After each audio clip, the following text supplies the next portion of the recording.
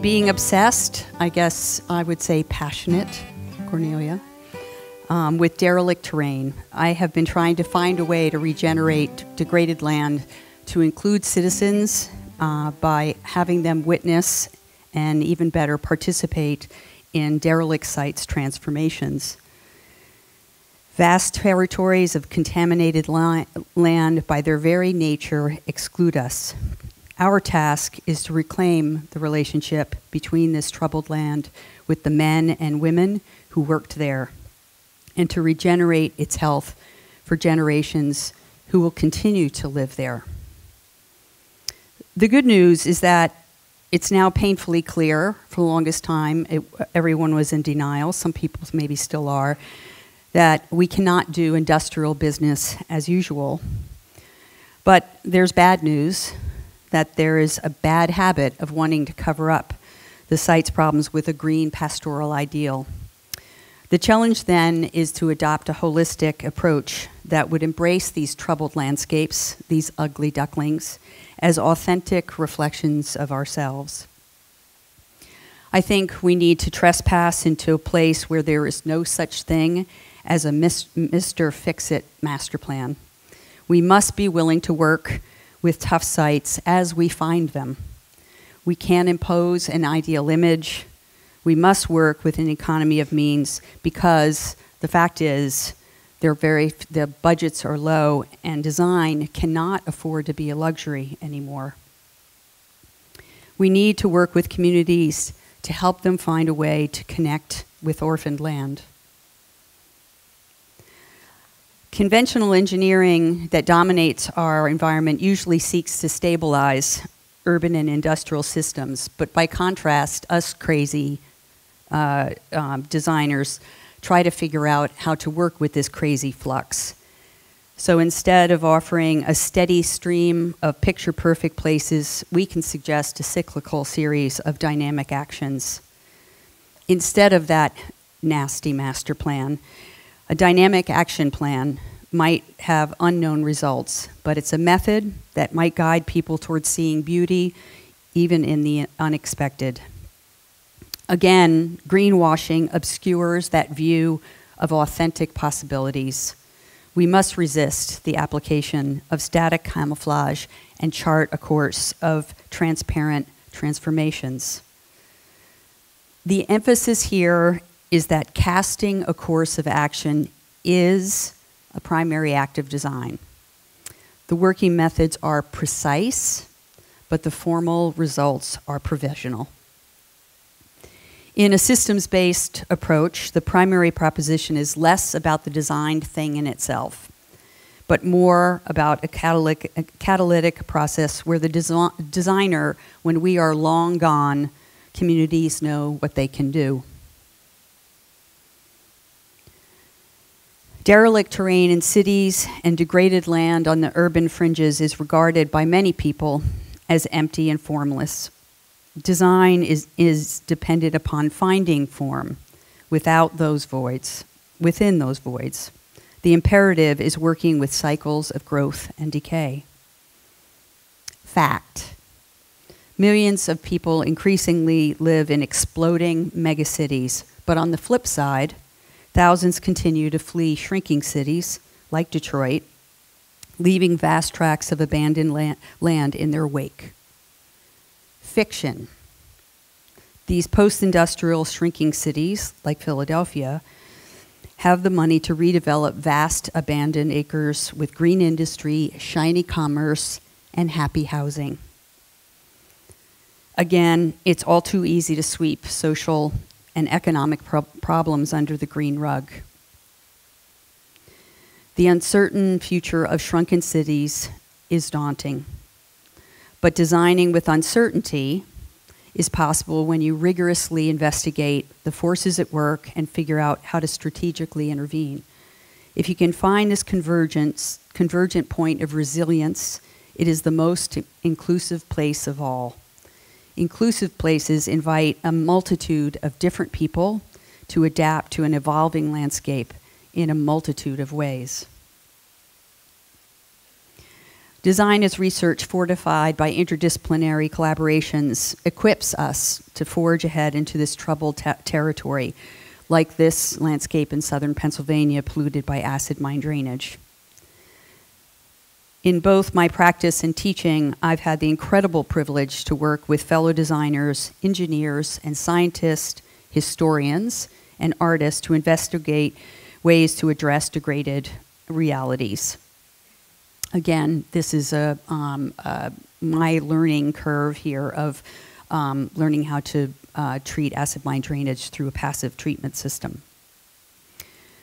I've strived to teach a generation or two now of design students to learn how to understand the complexities of post-industrial sites and formerly urban land. They must, I insist, work with the existing, warts and all. So tonight, this is D.I.R.T Studio. We are this tiny. We do often wear protective clothing, but we stay very small in order to form project-specific teams, again, with artists, historians, and scientists, sometimes some architects, if they're nice ones. So I'll be sharing some D.I.R.T Studio projects, built and unbuilt, a lot unbuilt, since some of them, well, we get fired a lot. One, depending on site. Working with the existing emerged, as we all know, from ideas about site specificity, that's decades old, that rejects the imposition of idealized generic forms in the favor of particular, if not peculiar, dynamics in place. My hero, Robert Smithson, always reminds us, if you read and reread him, as I do, that the landscape is process and that the physical stuff of landscape is merely a reflection, yes, the pun, of those processes. This way of working is sets up a type of call and response, a process that is not only site-specific, but absolutely site-dependent. Site-dependent design is contingent upon giving form, but more aptly gaining form through a series of critical observations that guide each subsequent action. A series of observations with no preconceptions, what something like these water supply tanks would become. Decisions are rigorously based in that place, yet they are openly provisional. The outcome is completely reliant on what's there. The water line on the walls tells the story of the water stored there. Leave it. The water in the pipes is still there. Turn it back on. The concrete is there. Smash it and rearrange it. It's about being resourceful. It's about using restraint.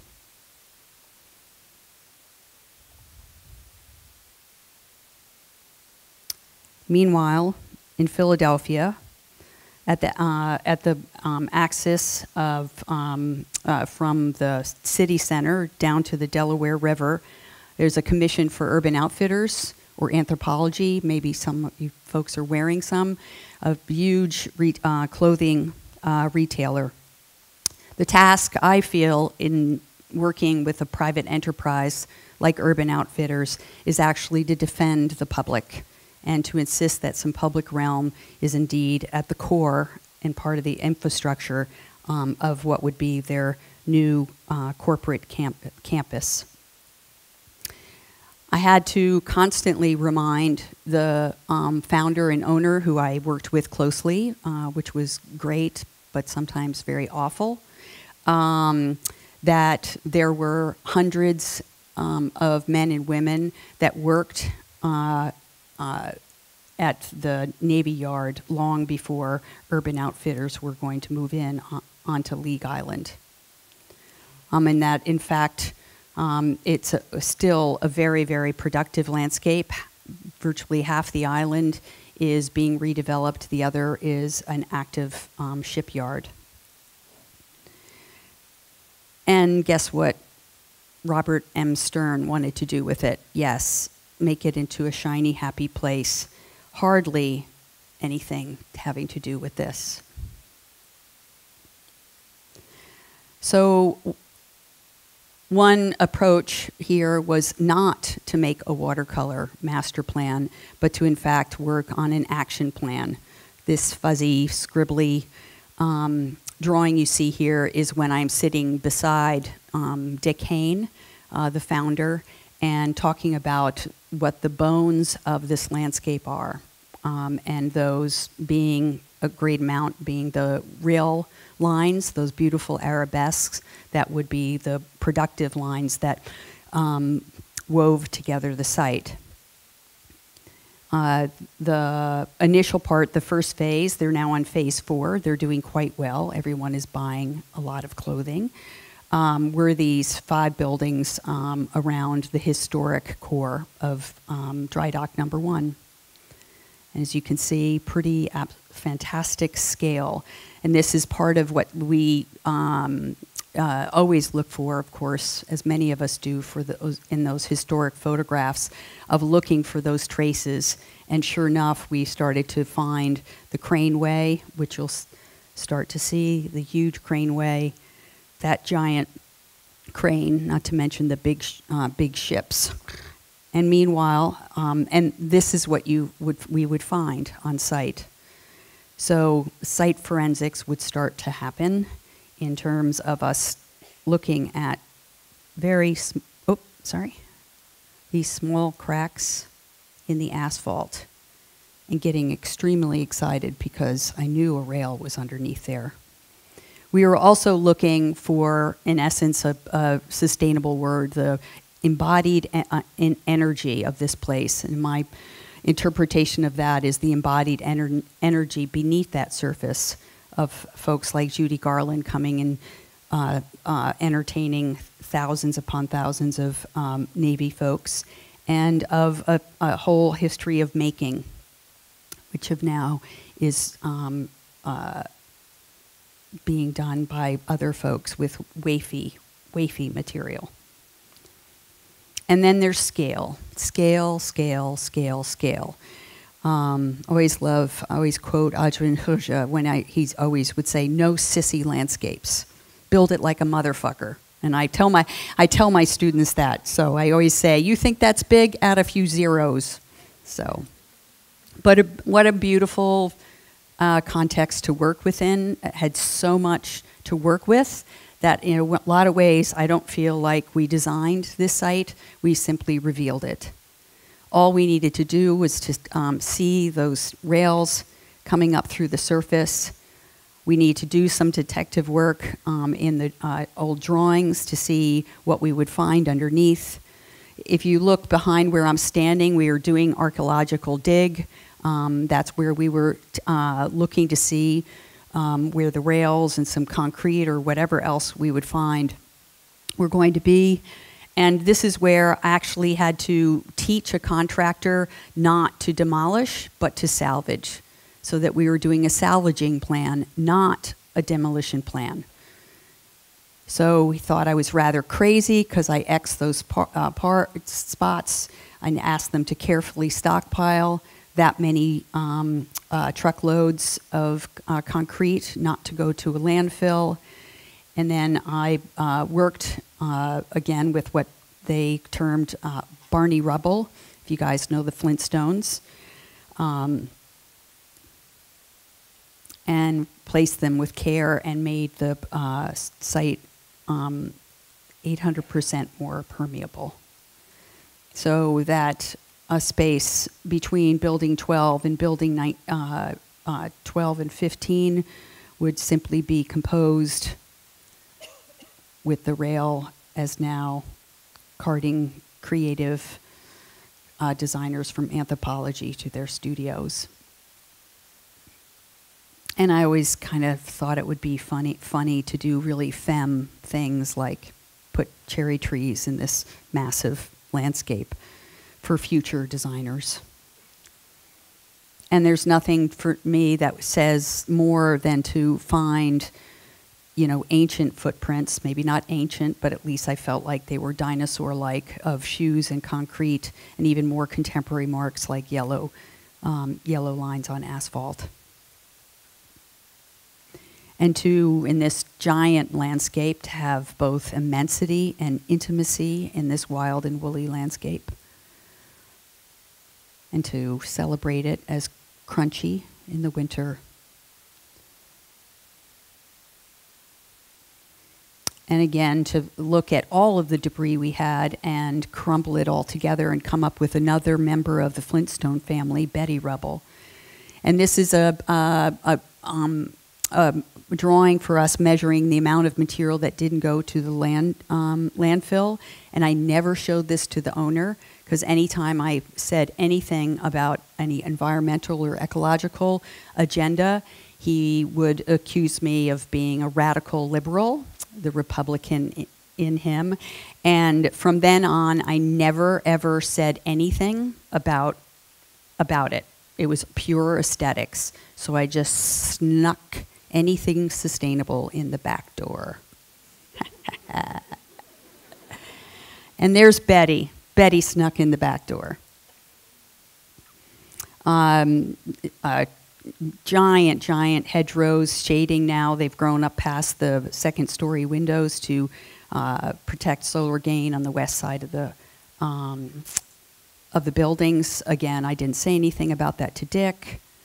And then when it came to another phase of building a landscape around the dry dock, I'd had to defend the public realm. I always called this landscape a park. And Dick had trouble with that. And I said, Dick, this is going to be a park for the Navy Yard. It is not a place for Urban Outfitters. So all we had to do, again, wasn't much of a design. We just revealed the rail.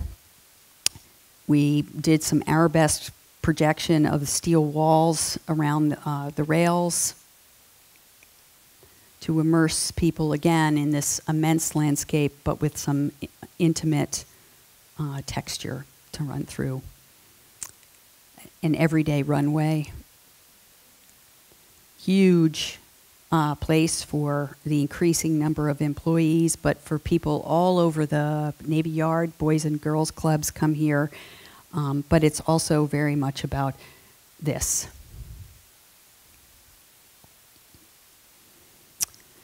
Setting in motion. It is daunting to think about design as site-dependent when you begin with a formerly urban landscape like this one in Detroit. But again, a careful look reveals a valuable cultural landscape with layered histories full of local stories. But what do these wildscapes say, and how do we encourage people to listen to them? How can we frame landscapes like this with a positive perspective with minimal means? How does design set things in motions without overly manipulating what is there? Again, this takes cues from Smithson in his conceptual work, Asphalt Rundown. The choreography, again, is exact. The outcome is a calculated guess. Here, the precision is orchestrating the process, but not in predetermining the form. Design is an active verb, and form is an active verb. Verbs engage, and they are inclusive. The focus of this project by my alma mater, Harvard, luckily we're far away because I did sign a non-disclosure act, so if anybody's here, I can get sued. Go right ahead. I like to tell on them here, and that how insensitive they were to the community of Alston. Because the idea here was to create a course of action rather than to conduct a formal exercise. It was very practical. It was about moving a lot of dirty dirt. So again, the question would become, how could the community witness, understand, or better yet, participate in the future of their landscape in relationship to this privatized landscape campus? Alston is this amazingly wonderful working class neighborhood across the river from Harvard, from Cambridge. The area for redevelopment is outlined there in white. The master plan by a teacher of mine, God bless him, but was full of street trees and privatized courtyards. there was going to be a massive amount of soil moved for all the basement parking. So D.I.R.T, I guess appropriately named here, this is one of my drawings or my inventory of all the different type of material that was there. And lo and behold, what we found was actually the perfect ingredients for healthy D.I.R.T. So we came up with a whole series of potential uses for that D.I.R.T. And how it could be reused on site, and if any had to be exported, it could go to another of the many, many sites that Harvard owns around the world, seemingly. This is a drawing we showed to the client to make the point. If you see that, the dump trucks are times 100 of all of those, to make the point that this would possibly have some impact on the community. They actually gasped when they saw this. This would have the impact of all those dump trucks rambling through this community of Allston. So what we did was come up with a D.I.R.T dance, and how it is, again, that we could choreograph the use of all that soil right within not too long of a distance. We actually found, luckily enough, an old rail that wasn't taken away, which led to this giant former slab of a Sears manufacturing site. Because some of the soil was, as they called, downtown brown, it could have some contaminants in it, but we found that they didn't. It was just like funky debris. We had to have a lined surface, an impermeable surface, to do this soil manufacturing. So lo and behold, there it was, right in the neighborhood. So our idea was that the rail loads would be bringing back and forth this soil. What they were basically doing is up north there in the Oxbow, of course, up there is peat, right? Soil, so it was sinking. So they were rebuilding the sports field.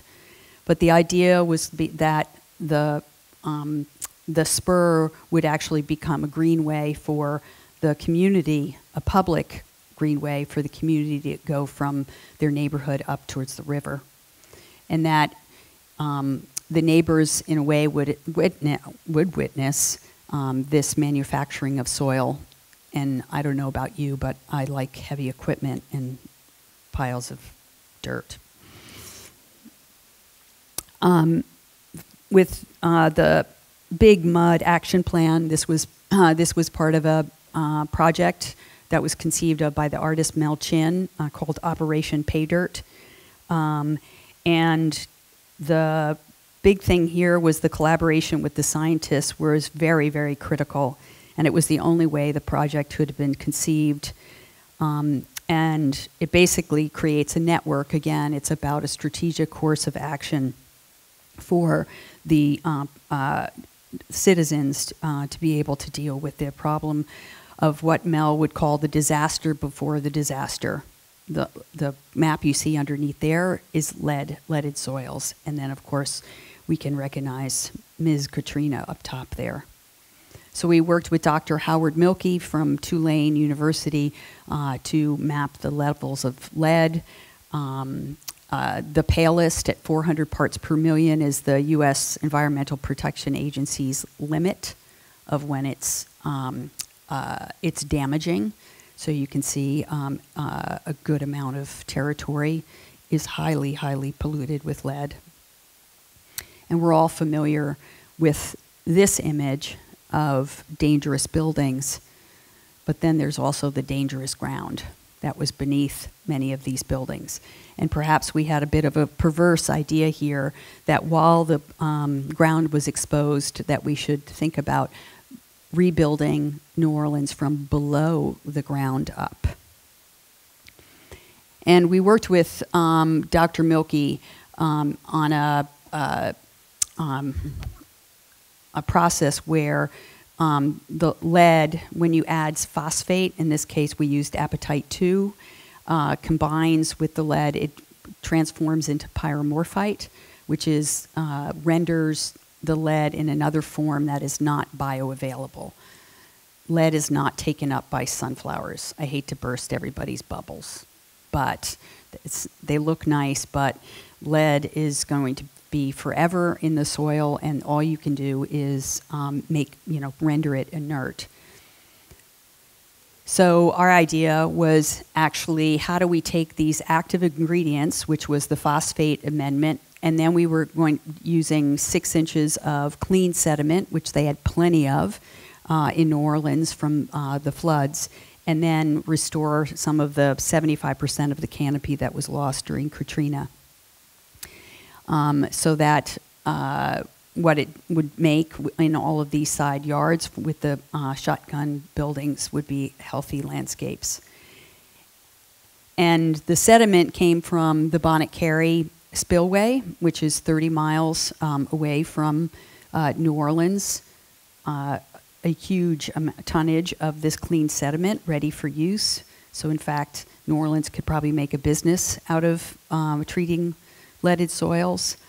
We did our homework about how many cubic yards of sediment would be needed throughout the neighborhoods. And we came up with a nested scale of operations from extra large to extra small, and came up with an idea of all the different participants at all those different scales. So at the extra large mud depot, it would be like contractors in trucks coming in getting all the active ingredients. And then in sites like this that were in the middle of a block, those would become mud squares where there could be job crew training, there could be demonstrations, there could be testing of the soils, and that was working at the scale of a wheelbarrow.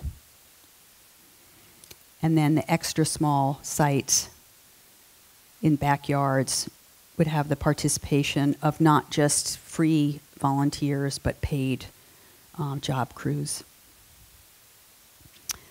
Finding the formless. Many writers, filmmakers, and photographers, along with landscape theorists and designs, have long recognized these urban voids, or terrain vague, as subject of our contemporary condition. They are an essential mirror of our culture, as reflected in Wings of Desire. Again, Smithson recognized that creating work is primarily about the concrete act of casting a glance. And he laments, especially when it comes to the subject of the landscape, quote, "Nature is indifferent to any formal ideal." So, what is the role of the designer in these provisional landscapes? Bringing huge tracts of abandoned land can't possibly be designed in a normative way. Practically and even conceptually, it doesn't make sense for these wild places to be designed with a capital D. Design is a verb. Finding the form of a landscape, growing on its own terms, and that is working with its logic, not our logic, is a legitimate act of design. Then we find ourselves within that logic, and that makes what I guess we would call a park. This project, collaboration with Stephen Stimpson Associates and a whole bunch of local consultants, of wildlife biologists, hydrogeologists, it tested our ability to find that logic within this wild Texas landscape, bigger than our logic could ever fully comprehend. Ironically, we won the competition without spending enough time on the site, so we threw our scheme out. I don't even want to show it because it was so stupid. And we started over. We rejected it because it was too much of an imposed master plan, and instead an idiosyncratic design strategy depended completely on what we found there, the systems working on the site. And we did careful subtractions and very careful additions. So this was the site, crazy post-agricultural land that we conceived of as this kind of combination and a hybrid of the Texas landscapes of these wild oak woodlands and the agricultural or more cultivated mission landscapes. So we introduced the idea of a cultivated wild. And a lot of it was about seeing. We actually asked that folks could come onto the site immediately. We had second Saturdays where all of the team members were stationed across the 300-acre site to begin to teach folks how to see. They thought it was nature, and we had to burst their little bucolic balloons by saying it was highly degraded landscape, and to educate them about what restoration, conservation, and all those Asians had, what possibilities they had in the park. So we began to scribble back and forth. These were the times of going back between D.I.R.T and Stephen Stimson Associates, finding those, coming back from field work and finding those pockets of important areas.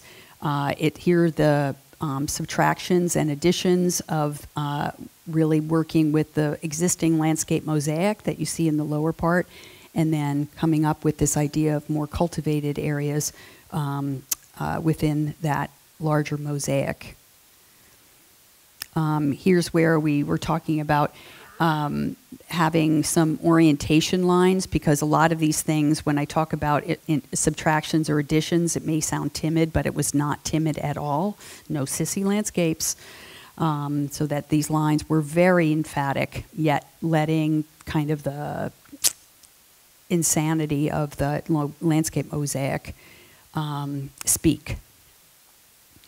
And it was very interesting. I was the sacrificial lamb in front of the public who was insisting on active recreation, to tell them all that there was the majority of folks who wanted to maintain the crazy landscape mosaic of woodlands. And luckily I wasn't run out of town. But that was the night we made a pact with the community that 75% of the landscape mosaic would be preserved and restored, and 25% of it would become more of this cultivated landscape. The Park Service loved us because they only had a high maintenance regime for 25% of the 311 acres. The tough part is the public then kept us to every single acre, which was great. So simple stuff. The Three Sisters, as we called them, only needed a trail and a couple lines of local limestone. We went out on the site and hugged on every oak we could.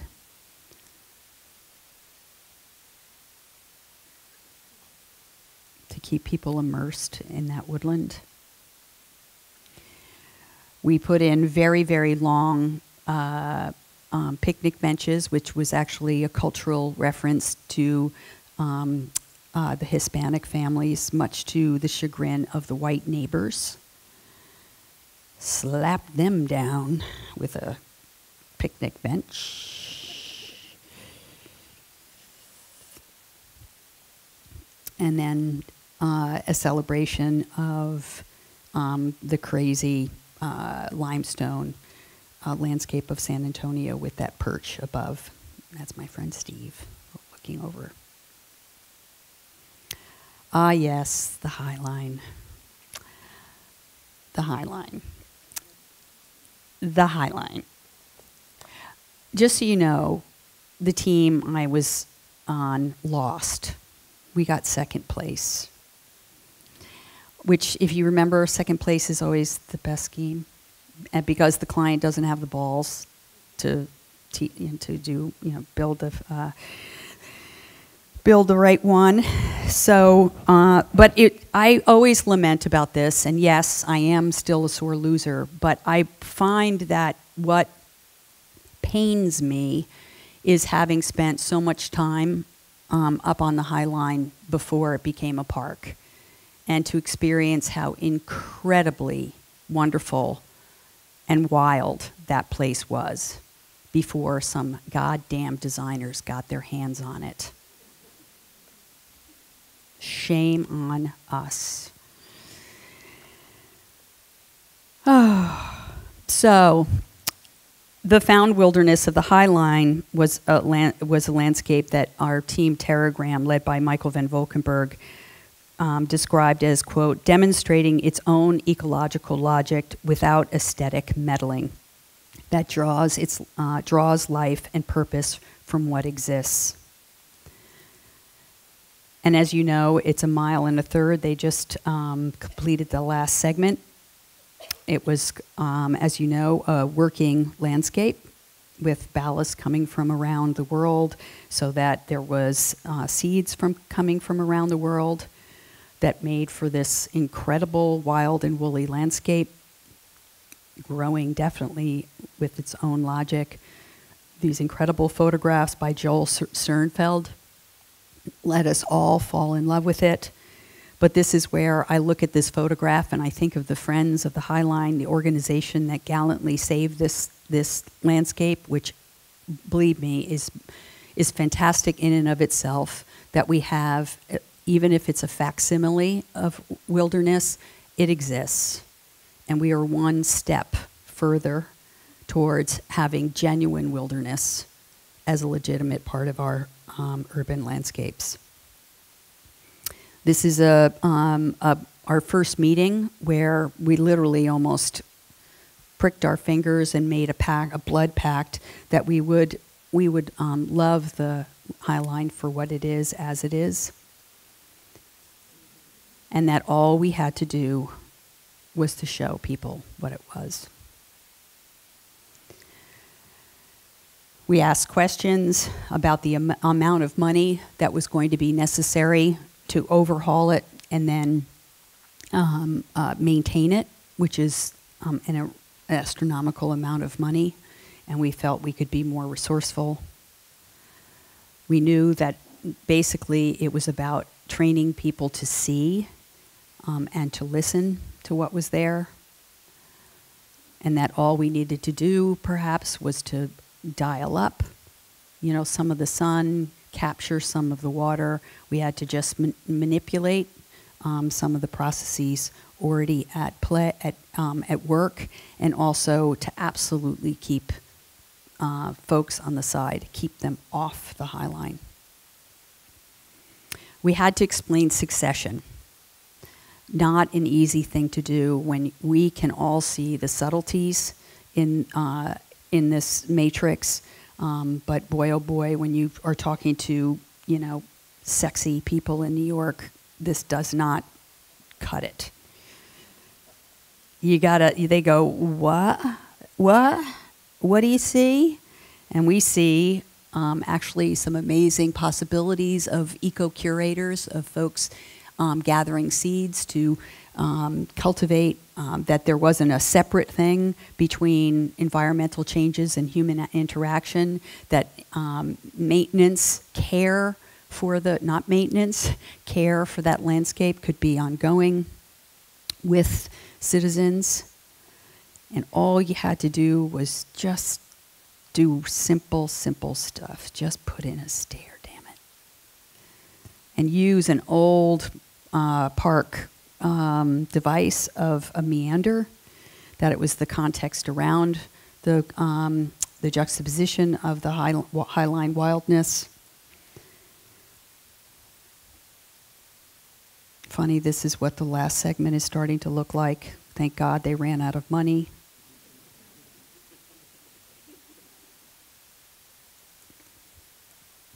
But as you know, this is what they got. Wild. And this was an early drawing I did, fearing the worst for the High Line. And that's what they got. Not the solitary experience of a wild.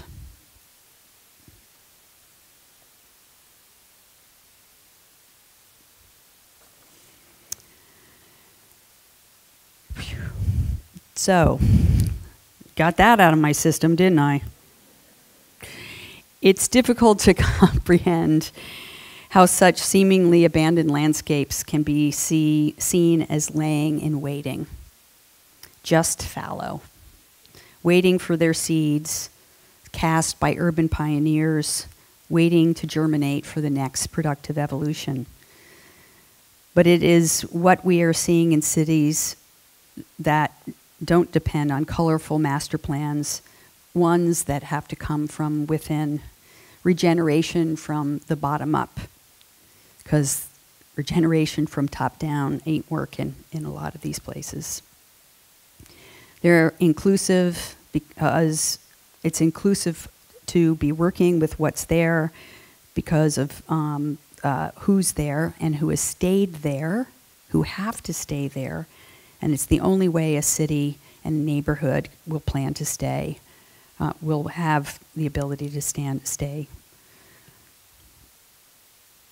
We are often outsiders that need to find the insiders to include and encourage communities to advocate for healthy places to live and work, to inspire them with what is there and what is not there. They have a lot, they just are having trouble seeing it. We can offer direction into unfamiliar territory that represents the hard work of generations before us. We can be guides into a frontier of authentic urban landscapes that represent the future of our cities, with all the optimism these three kids say when they say, I can find a way to be resourceful. I know what we can do to set good things in motion. I found it, and I can give it to others. Thanks.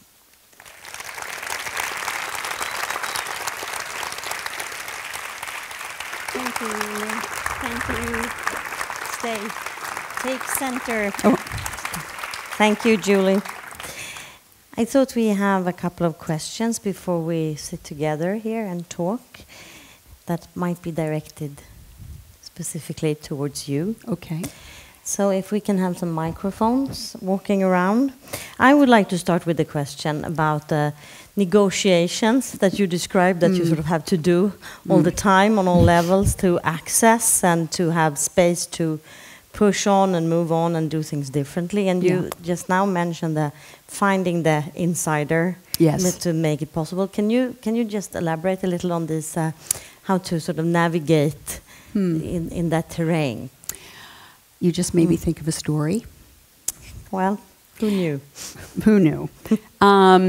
It's actually, many of you guys have, I'm sure, used the device or the way in which to find the champion of the project. That is not yourself, because you go away. And I'm thinking about the environmental, I worked on the River Rouge, the Ford River Rouge plant, and the guy in charge of the environmental division.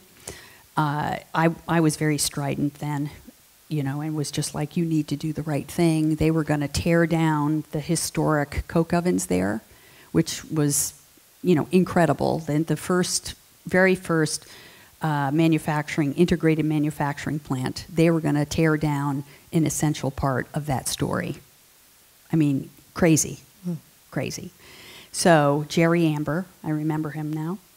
That was when they were doing an environmental assessment. We got a historian on our team. Historians are fab.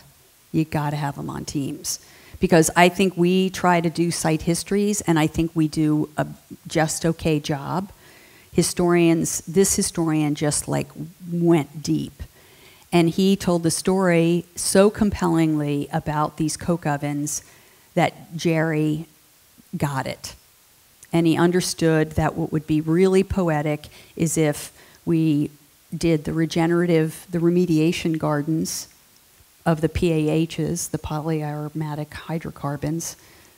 Wow. Yeah, I'm impressed. Believe me, it took a long time. Being treated right in juxtaposition with the coke ovens. So pretty poetic. The next years and years later, and this was Jerry Amber, who used to wince when I came in the room. He'd just be like, oh no, not her. And years later, the next time I saw him was at a Wildlife Habitat National Convention, and he got up there and talked about the Ford River Rouge. Wow. And how, and he talked about that as his project. And he had ownership of the story. It was his project. Go Jerry. Yeah, wow. Wonderful. So that's how I do it. That's how you do it. Great. Questions from the audience? I know you have them. Just spill them out. Comments. Reflections. Reactions. Protests. Songs. Come on. This is your chance. How many people really like the High Line? I do. I like Have it. you been there? One more. Have you been there? Yeah. Have you been there? Yes. Yes. Did you see it before? Yeah. I rest my case. We'll get there. No We're questions? getting there. Yeah? Hello. A question about it. It's I really like the story. It's extremely it's a story that I can recognize by the High Line. Of course, there's a lot of quality in it, but you're talking about in all the projects. Maybe you're talking about the choreography of the dirty dance, which is very dirty, and it is maybe very difficult to explain the beauty of it. Aren't you every now and then? Don't you feel that you maybe need to sex up your story a bit, as you were saying about the sexy New Yorkers? That you feel like maybe if I throw in a bit more happy people and sunny pictures, that they will buy it, and then we have it. Actually, we have this really wild High Line. Is that something that you feel you need to do maybe every now and then? Yeah, you remind me of a way in which I present and talk with communities about projects, especially ones that are the ugly ducklings. And I have found, and I've witnessed other landscape architects presenting to communities that have these kind of troubled landscapes, and some with some beautiful, beautiful evidence still there, although they haven't been presented with the idea that they're beautiful. I think too often I remember being at one of the presentations where landscape architect only showed like pictures out of Landscape Architecture magazine. Like, wouldn't you like this? Wouldn't you like this? Wouldn't you like this? They didn't show one photograph of the existing site. And I always make a point of doing that. And it's amazing how when you're up there telling them their own story, right? And that this, beautiful thing with this patina is an artifact of their hard work, I then ask them if it's beautiful. And they often say it is. Wonderful. Thank you. Thank you so much, Julie. Yeah, You're not allowed off stage. You're allowed to sit down there and take part in this Okay. discussion. Right. Thank you. Thank you.